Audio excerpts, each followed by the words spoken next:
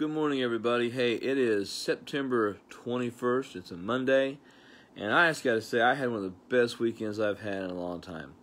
I spent from Friday night at 7:30 until Sunday night at about 8 o'clock, 400 people who had come to Plano, Texas to be a part of the Watchman's Trumpet September Solemn Assembly event, which was literally, and I do mean literally, a dream come true. I was honored and humbled at so many people who showed up, and also the people online. But I got to hear people pray for 48 hours. I got to hear people just express their passion to pray. And man, it was just so cool. There's a lot of other words I'm sure I could use, but to be to be among leaders and pastors who have had incredible experiences and incredible backgrounds, I was honored and humbled to be a part of those that did it. I want to publicly just say thank you to Stan Johnson and his wife Leslie, Prophecy Club, and Watchman'sTrumpet.com for taking care of for overseeing this event, making it come to pass. And wow. To those that were there that spoke with me, I prayed with, or you prayed with me, thank you so much for being a part of that.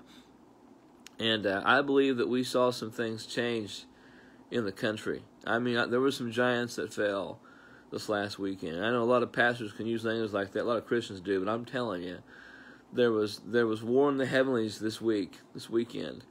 And hear so many people praying for our president, praying for our country to get through this was just wonderful. So if you were a part of the Watchman's Trumpet September Solemn Assembly event, thank you for being a part. And they're going to be working to make a few more of these happen, even before the election. And we'll keep you in touch. But nonetheless, today we start praying about the great harvest.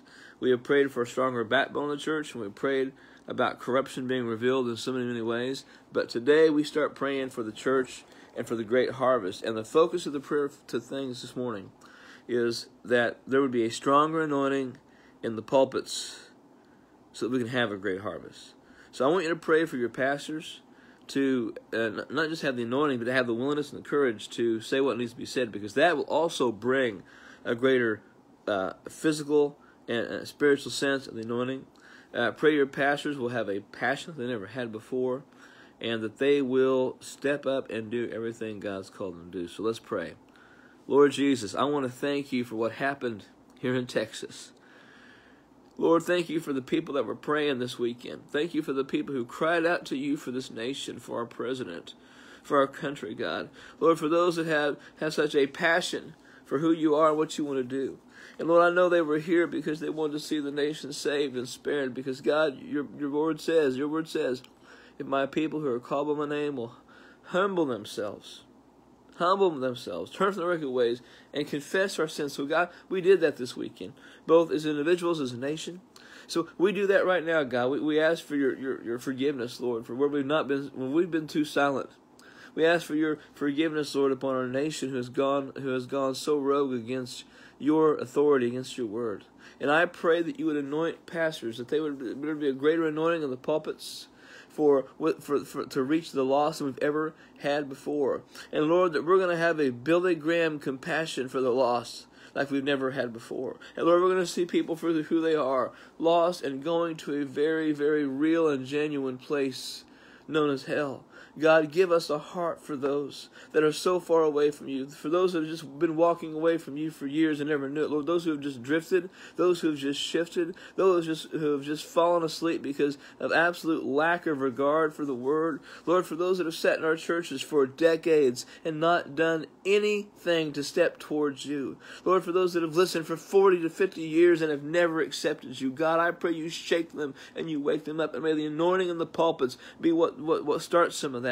And God, may it get a hold of people. May it get a hold of people. May it get a hold of people. And may pastors in the pulpits from this time on forward, Lord, may we walk in the anointing. May we preach in the anointing. May we declare and herald and speak the truth in the anointing of the Holy Spirit. I'm going to pray, Lord, for a greater anointing than we've ever had before, because that's going to break the yoke. So break that yoke around us, Lord. Break that yoke around us and help us to be able to follow you, to go where you want us to go. Show us the path to lead, to walk on. Show us the trail to lead.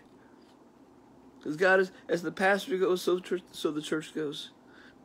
So God, touch the hearts of those that have been weary and timid to say anything that might be controversial, might offend those in their church. God, I pray you unleash the fire of God and the anointing of God into the pastors who have heard your cry, who have heard the heart of God, and will step forth and do exactly what you've called them to do. So, Lord, that's my prayer today. My prayer, Lord, that you would send a greater anointing upon your pastors. In Jesus' name. You know, this weekend, I got to meet somebody who was beaten for being a Christian in Pakistan. I heard some incredible testimonies from people. I met someone who was actually sold into the trafficking arena. And yet now, she and the man she's married to have a ministry of deliverance. I got to meet people who were so in love with Jesus, and all they wanted to do was make a difference. I hope that's your prayer today. Thank you for praying with me. I've had a lot of people say, "Hey, why don't we do this every day through the end of the year?" And I'm looking at that. I'm figuring some things out. I'm going to do something today. Or not today, but tomorrow. I'm going to be establishing my own YouTube channel. And here's the reason. A lot of people take the videos that I have without any permission whatsoever, put them on their sites, ask questions or whatever, but they just do it without asking me. I want to have a little bit more control of what goes on, because some of those videos have been added to, taken away from, and so those things kind of bother me. But I want to make sure that there's one channel where people can find all the dreams, all the prayer things, all the stuff that's going on, and you know, I'm trying to carefully watch my steps, make sure that I do what God's called me to do, and don't veer off track. I do continue to have dreams. I shared a new one last night at Watchman Trumpet. That's a short one, and I'll have it on here. Right now I'm still in the Dallas area, and I've got a lot to do to get home. But thank you all for your prayers for me. Thank you for your support and encouragement. I am still in a lot of uncharted territory. Never been here before. I'm a pastor. I have a church of Linwood Ministries in Birchville, Kentucky that I'm going back to. And they're trying to figure it out too. Jonathan Kahn actually sent a video to me and to the church and made the statement to the body of Christ at my church that, you know, God gave me some dreams to share with the nation. And he entrusted those to me. But he also entrusted the church where he had put me as a pastor. He trusted them. And so thank you for the love. Thank you for the positive comments. Thank you for reaching out. I can't tell you how many people, at least 150 people told me this weekend, saw in person, shook my hand, gave me a hug, and said, "Praying for you and your family." Man, that was just, it makes it all worth it. So, thank you so much. God bless. Have a great day in the Lord.